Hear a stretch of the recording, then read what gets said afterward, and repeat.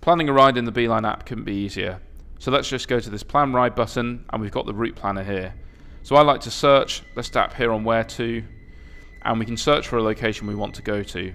I'm actually going to head to Brighton today.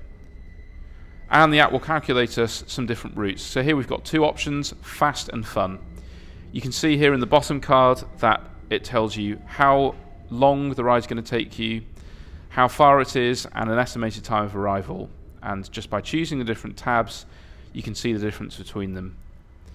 Let's say that you want to find your own way, have a bit of an adventure. You can choose compass mode. That will just point you as the crow flies, and you can find your own way. Once you've decided on the route you want to take, just hit go, and the Beeline will tell you where to head.